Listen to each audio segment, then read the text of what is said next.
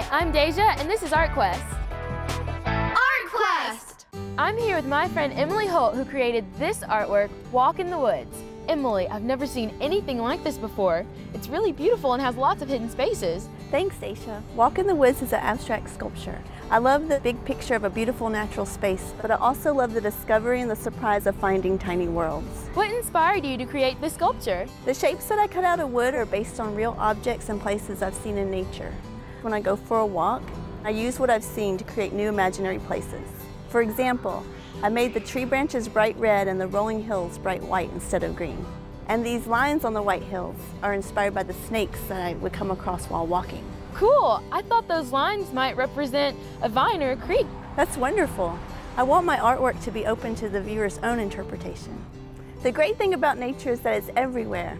Your backyard, the park, the grounds at your school. You just have to take a closer look, because really, art is all around you. To share the art around you, visit us online at fristkids.org.